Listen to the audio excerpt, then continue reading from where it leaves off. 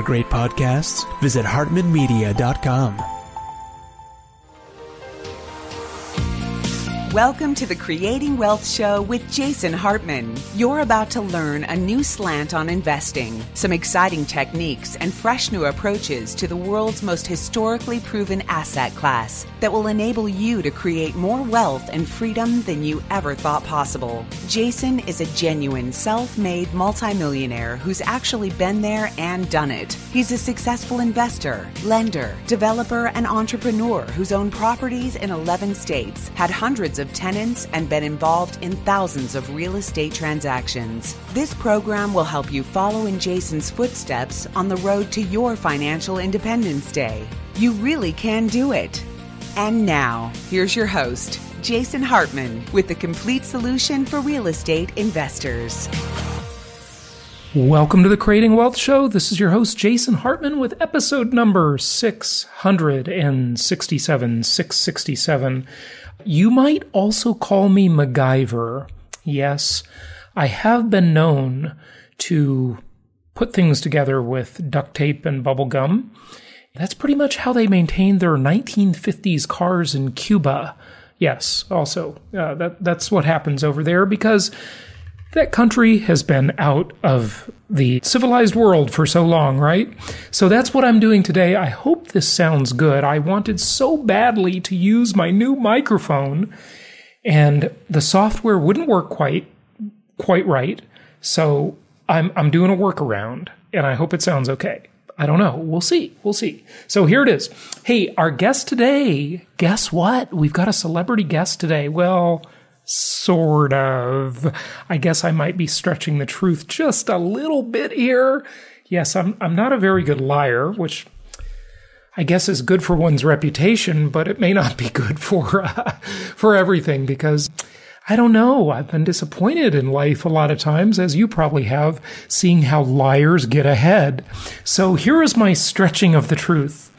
Our guest today will be the famous singer Leann Rimes. Sort of. So last night, I was lucky enough to attend a little pre-concert get-together with Leann Rimes. She took some Q&A. There were, I don't know, about a dozen, maybe 15 of us in the room as she met with us for about a half hour before her Christmas concert. And given that it is the holidays, I thought I would share this with you. Also, just allow you to hear her sing acapella from 6 feet away from me. She sang Amazing Grace. I thought it was pretty amazing. It's an amazing time to be alive. It's amazing grace. It's amazing to have Leann Rimes 6 feet from you while I'm got my iPhone out videotaping her singing Amazing Grace. And it is just incredible, the kind of talent some people have. I mean, you know, Leann Rimes, for example, in that little package, right? She's got this huge voice. It's incredible. But I'll tell you, folks, as far as female vocalists go, I believe, and I know some of you listening may not even know who this is, I believe that the greatest female vocalist of all time, nerd alert, is Karen Carpenter. Yes, the late Karen Carpenter. Wow. And you know why? Because we will actually get to some real estate stuff here in a moment, by the way. And you know why she's so incredible? Is because when you listen to her recordings, if you listen to the original ones especially, or you see the old videotapes that aren't all remastered, which means they use a lot of auto-tune, right? Which was the way all these vocalists cheat. And they all do it, okay? Pretty much. You know, Karen Carpenter sounded incredible before all of this technology was invented and their voices were processed like crazy. So anyway, I will share with you the little Leann Rimes session and recording. I just thought it was kind of cool. And given that it's the holidays, you know, something a little different, just a little bonus thing for you. I had a kind of a private, unique experience and thought I'd share it with you. So that'll be coming up at the end, but let's get down to business, folks. We got some business to cover. Of course, we are moving fast and furious toward a Trump administration, our first real estate president, as you have heard me say. And I am the only one saying that that, by the way. Our first real estate president, Donald J. Trump, for better or worse, love him or hate him, I think you're going to love some of the things that happen to the economy and the real estate market. If he guts or repeals, as he has talked about, the idiotic Dodd-Frank law, then wow. Get ready, baby. You're going to see a lot more money flow into real estate. And what does that mean when money flows into something? Well, of course, it means upward pressure on prices. Real estate, the wonderful thing about it is that it is just naturally constrained. It's hard to create new supply. And when I talk about real estate, of course, I'm talking about improved real estate where you put a property on it, right? And so there's just this natural constraint. So if Dodd-Frank gets repealed, as Trump has talked about how he wants to get rid of Dodd-Frank, which is this idiotic 2,200 and something page bill that nobody really understands. It has all sorts of conflicting things in it. I haven't read it. I didn't get to vote on it either. And, who cares? Nancy Pelosi, as she said with Obamacare, we got to pass the bill to read what's in it, right? So Dodd-Frank has just been a mess. All sorts of unintended consequences. And if that goes away more than anything else as it applies to real estate, we are going to see, I believe, significant upward pressure on prices. Now, I'm saying this at a time when the Fed just increased interest rates for the only the second time in, a decade or so. That's pretty significant, too, because, higher rates mean upward pressure on rents, and lower rates mean upward pressure on prices. Hey, guess what, investors? Remember, I talk about something called the 3 dimensions of real estate. Well, there's obviously more than 3 dimensions to this wonderful asset class, the most historically proven asset class in the entire world, single-family home income property, income-producing real estate.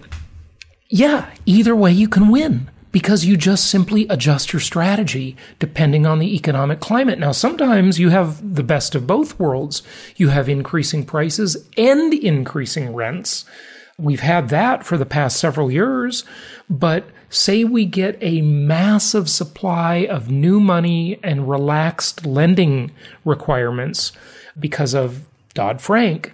Welcome to this week's edition of Flashback Friday, your opportunity to get some good review by listening to episodes from the past that Jason has handpicked to help you today in the present and propel you into the future.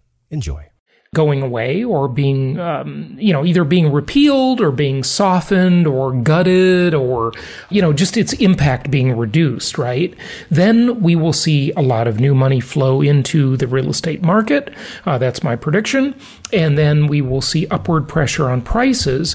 And if it makes it really easy for all of those people renting from you, our dear listener and investor clients, if it makes it easier for those renters to qualify to buy properties, well, then they're likely to be not renewing their leases and trying to buy a property. Okay, so that means maybe if that happens in the overall marketplace, you can't increase your rents or you can't increase them very much. And we see a softening in rental prices. Well, price appreciation is going like wildfire. Hey, look, you can win one way or the other. Sometimes you win both. The last 9 years, you've won on both ways. Prices have dramatically increased and rents have been increasing very significantly. But sometimes there's a real imbalance, as there was in the early 2000s, where we just saw, really stupid lending where money was just flowing like a gusher into real estate. Anyone who could fog a mirror, had a pulse, got a loan. That was stupid, of course, and it led to a lot of problems, the mortgage meltdown, most namely. But don't confuse these, by the way, listeners. It led to the mortgage meltdown, and I did predict that. You might remember, if you've been following my work for a long time, I was predicting that like crazy. And everyone said I was nuts. Well, not everybody. I got a lot of criticism. I remember at my live events, I would have realtors just argue with me, like really say that I was trying to destroy the real estate market and, ruin the party. They didn't use those exact words, but, I just remember hearing these arguments, and I knew it was coming. I knew there'd be a ton of foreclosures. But don't confuse the mortgage meltdown with the Great Recession. Don't confuse the mortgage meltdown with the Great Recession. When we look at our recent history here, those are two different things. The mortgage meltdown was a contributing factor to the Great Recession, but it was not the cause of the Great Recession.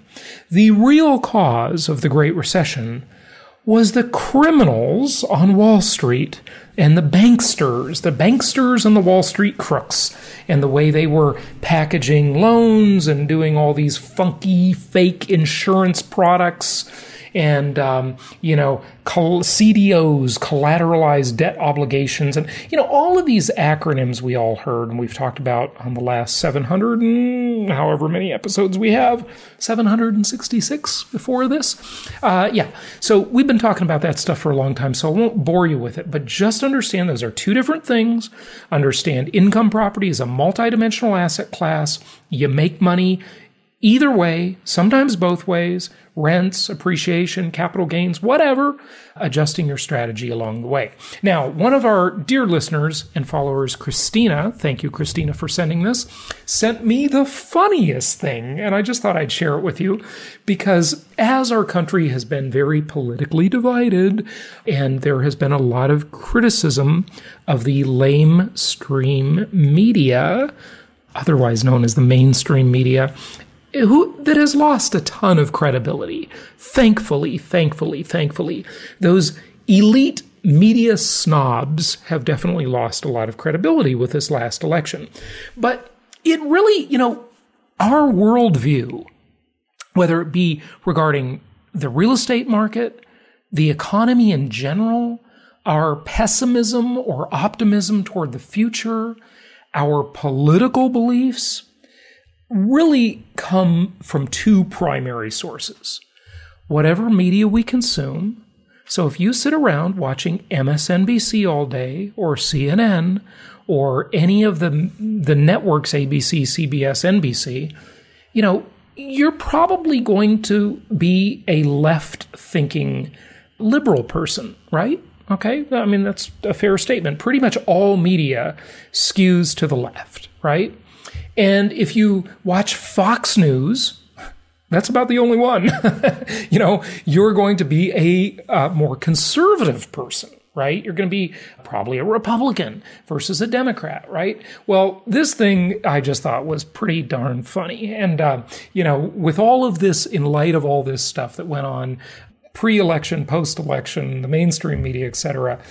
Christina this was really funny. So it's entitled Newspaper Readership, and it says, and it compares several different publications, okay? And who reads them and what they're all about, okay? So number one, the Wall Street Journal is read by the people who run the country. The Washington Post is read by the people who think they run the country. The New York Times is read by the people who think they should run the country and who are very good at crossword puzzles. USA Today is read by people who think they ought to run the country but don't really understand the New York Times. The Los Angeles Times is read by people who wouldn't mind running the country if they could find the time and if they didn't have to leave Southern California to do it. The Boston Globe is read by people whose parents used to run the country. The New York Daily News is read by people who aren't too sure who's running the country and don't really care as long as they can get a seat on the train. The New York Post is read by people who don't care who is running the country as long as they do something really scandalous, preferably well intoxicated. The Chicago Tribune is read by people who are in prison that used to run the state and would like to do so again, as would their constituents that are currently free on bail. The Miami Herald is read by people who are running another country but need the baseball scores. The San Francisco Chronicle is read by people who aren't sure if there's a country or that anyone is running it, but if so, they oppose all that they stand for. There are occasional exceptions if leaders are gay, handicapped, minority, feminist, atheist, and those who also happen to be illegal aliens from any other country or galaxy, provided, of course, they are not Republicans. The San Francisco Chronicle. Now that's just, oh my gosh, this is just ridiculous, right? What a ridiculous world we live in, isn't it? The National Enquirer is read by people trapped in line at the grocery store. The Seattle Times is read by people who have recently caught a fish and need something to wrap it in. There you go. Okay, yes, please don't send me any hate mail on that one. I did not write it. I just got a laugh out of it, and I thought I'd share it with you. Okay, so good news. Well, the wide-ranging implications that I've talked about relating to what?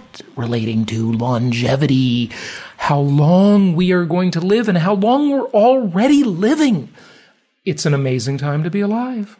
Well, an article just the other day by Michael Hawthorne of Newser said scientists take a huge step toward reversing aging.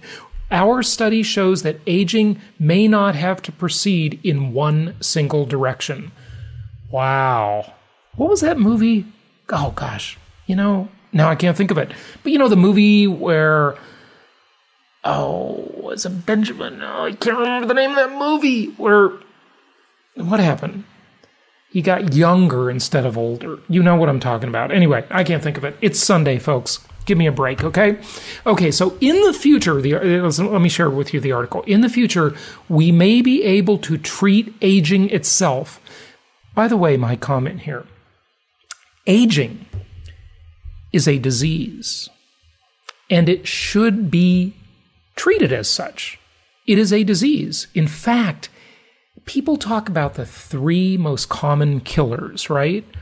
Heart disease, cancer, and stroke, right? Did I get those right? Well, those are not the 3 most common killers. You know what is the biggest killer of all people? Aging. Yeah, aging.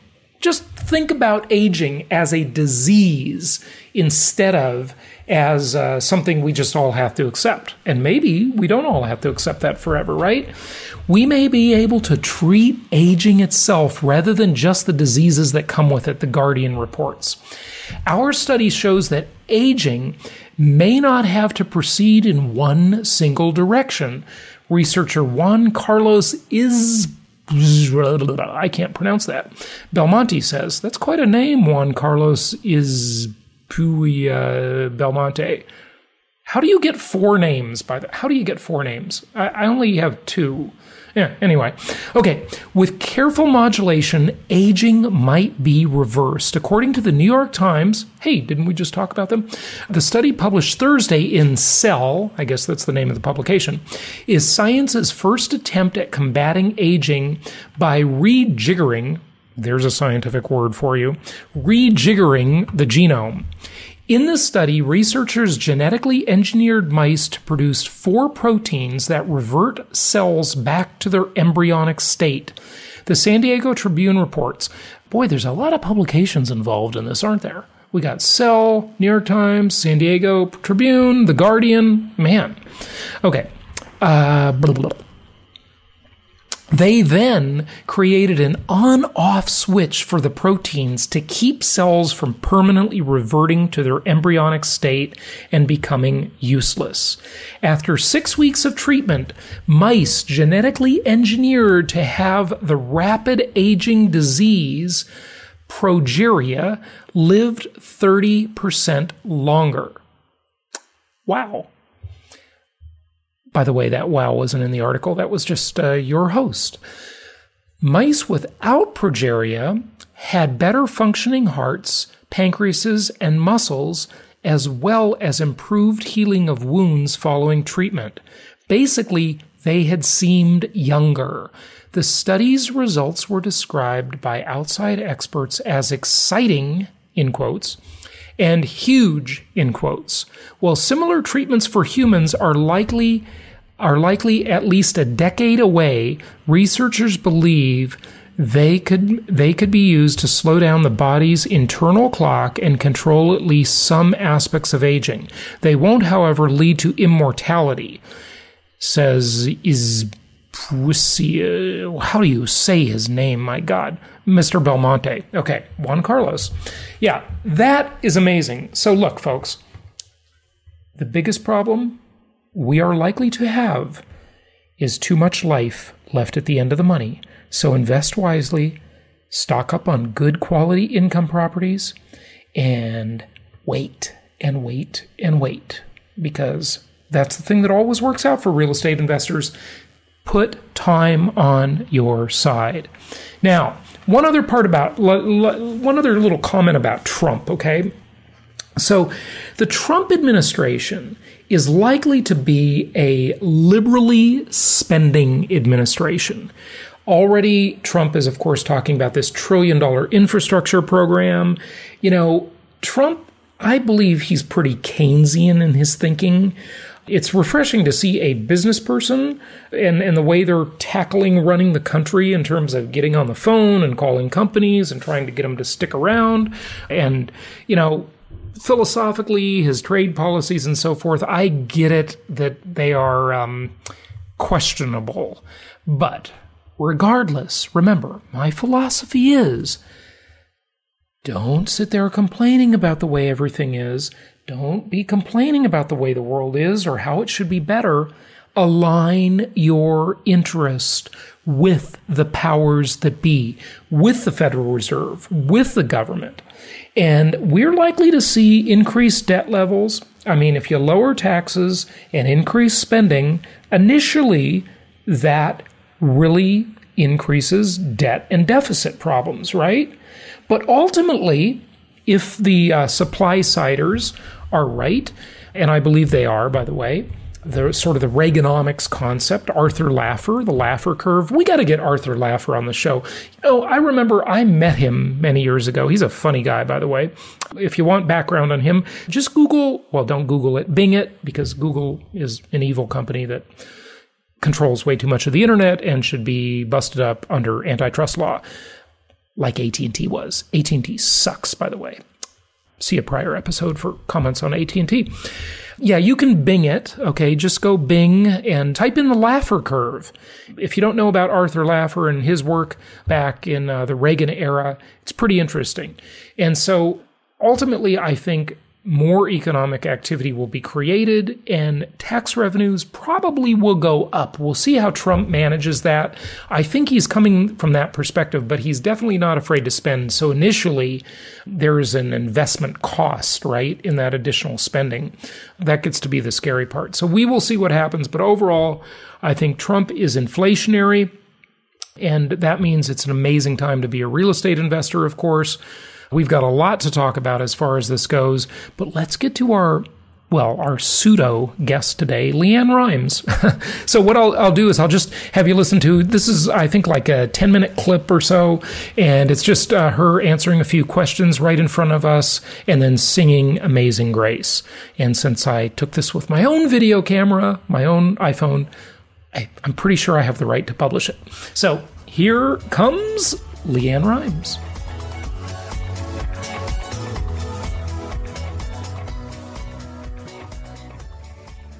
Who is your favorite artist to sing with? Wow. That's really difficult. Uh-oh. Okay, No, I have to go through, like, everybody that I've performed with. Female and male. I don't even know who somebody refresh my memory. All I can think is Elton John at the moment. That's good. Yeah. He's pretty I good. would say, Bon Jovi. Yeah, he was fun. Oh, He was fun.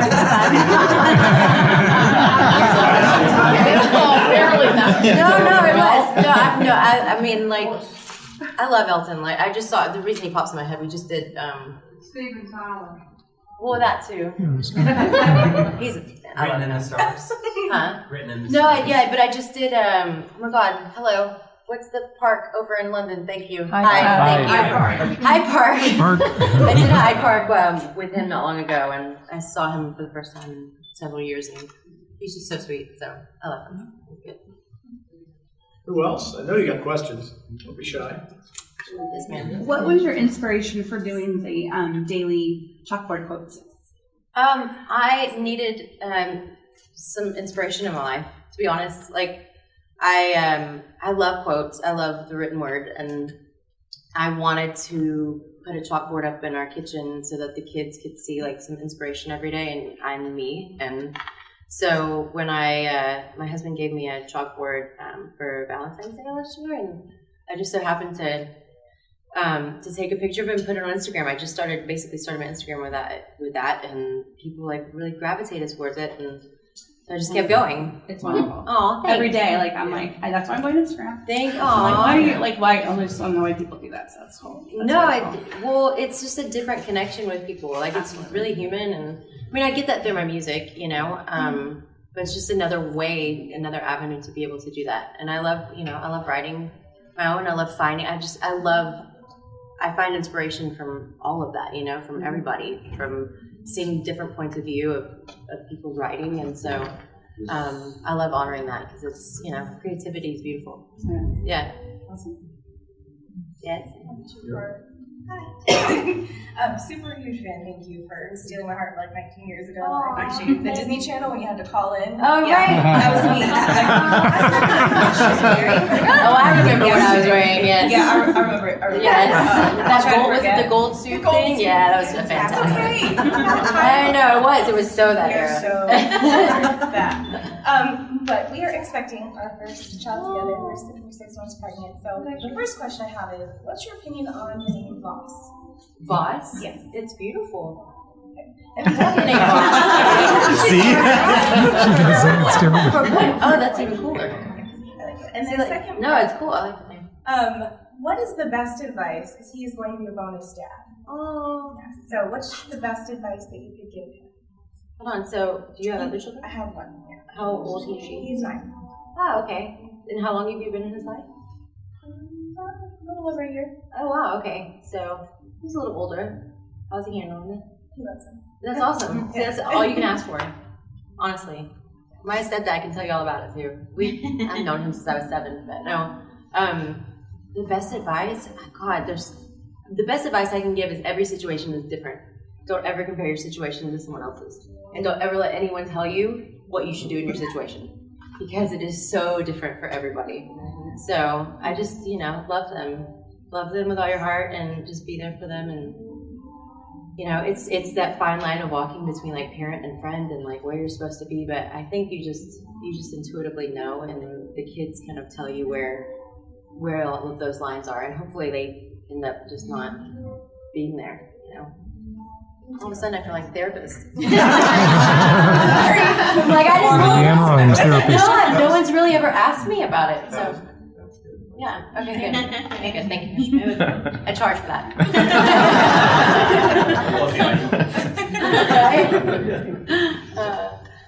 Who else? Somebody else has a question. Here we go. Like Kiki. Anna, you want to ask a question? Go ahead. Okay, never mind. Yes, ma'am. A dream adventure. A dream adventure? I want to go on a safari so badly. It's awesome. Yeah. Have you been? Yeah. Oh, I'm South dying Africa. to go. So in the next couple of years, that's like my next thing.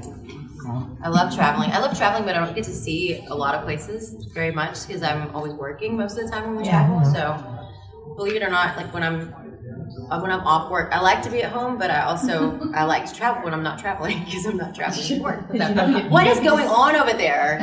You guys are laughing. What is She said your life look amazing. Thank you. Yay. Yes, that's my adventure. Huh? Because she gets days off. Yeah. She needs some days. We all need some days off. We're a little delirious at the moment. Yes, ma'am. What is your favorite place to travel to that you've been? God, there's plenty of places actually. Well, when we're on tour, one of my favorite places to stop in is Dublin. Like, I love Ireland. Irish people are so awesome. Where else do I love to go? I mean, we've traveled. I love to go to Cabo just because it's easy and fun, and Tahiti was amazing.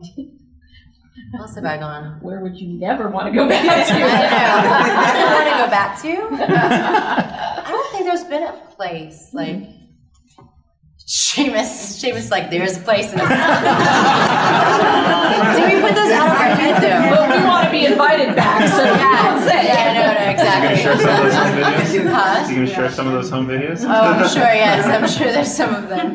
No, we're very forward-thinking people. We don't think about those bad things in the past.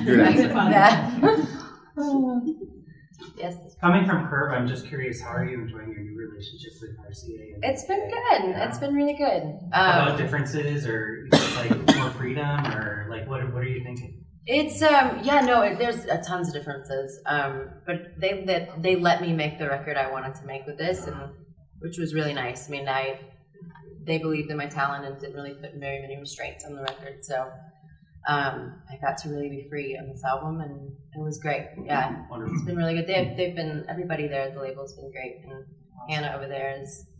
And your reception really in the shitty. UK is And your reception in the UK is it's been amazing. Yeah, it's always been that way there. Everybody's been fantastic. Right on. They love music there, which is great. Yeah. And the album in the States, February 3rd? Yeah, the album was out February 3rd. We have a single out right now. Well, since it's the holidays, it really won't be going to radio. It's till the beginning of January. So, but we were. I'm so excited. Do you know this? We were #1 most added on the dance chart this week, which is awesome. Cool. Wow. That's cool. For what track? For Long Live Love. It was the dance mix of the song, so that was awesome. Nice. Yeah. Good thing. Well, would you like to sing us a song now? No. You don't want me singing. Wait, now I will. Like, wait, on my terms. No, exactly. Wait. No, now's good.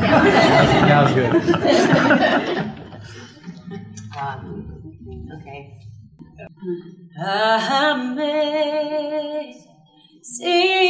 grace, how sweet the sound that saved a wretch like me. I once was lost, but now I'm found. I was blind, oh, but now I see. When we bend there 10,000 years, bright shining as the sun, we've no less day to sing God's praise than when we first begun.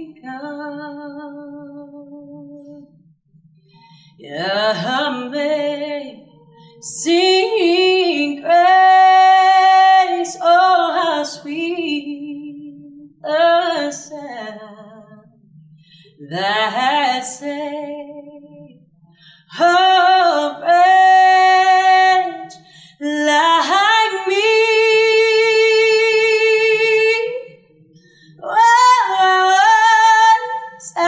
Once was lost, but now I'm found. I was blind, oh, but now I see.